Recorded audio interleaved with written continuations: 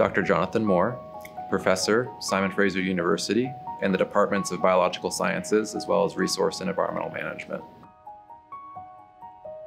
I'm an aquatic ecologist, and so I study wet ecosystems with particular focus on the watersheds that salmon call home.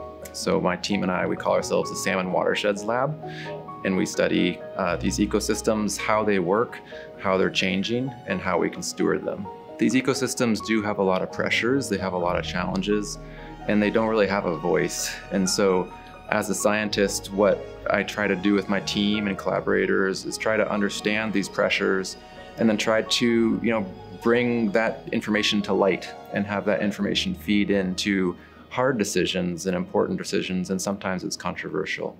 And so over the years, we've worked on different pressures, whether it's mining or forestry or large industry developments. Hopefully our science has helped clarify these challenges and help point a path forward. One of the things that I'm really motivated about is really thinking about climate change and what do we do about it. Climate change is this enormous global threat, but the fact is that most conservation and management decisions are made locally. I think there's real urgent need for science that looks to the future and says, okay, these systems are changing, these places that we live are changing, these resources that we need, they're changing.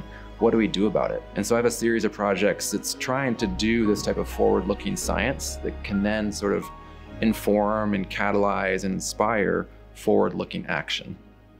So for example, the ocean's rising with sea level rise and climate change, and that's gonna inundate a lot of coastal marshlands and wetlands.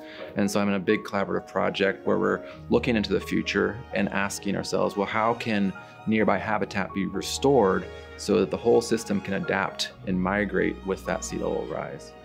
And then another sort of similar veined or themed project is thinking about glacier retreat. And so glaciers are retreating and salmon are actually finding these new habitats as the glaciers march up these river valleys.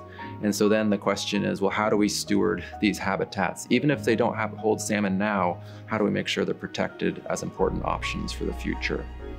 So I think this type of work is really critical and urgent now to look for those opportunities for proactive conservation, proactive management for a resilient future. The health of these systems is linked to our own well-being. And so I'm really motivated to do work that links into that tries to sort of help chart a course forward into the future. My vision is to work towards thriving watersheds for salmon and people. And I think if we can get that right, we can get a lot of things right. And so I'm hopeful and that my work has taken us towards that direction in some ways. Maybe the waters are a little cleaner in some places. Maybe there's more fish for future generations in some places. Maybe there's more habitat for salmon to use into this uncertain future.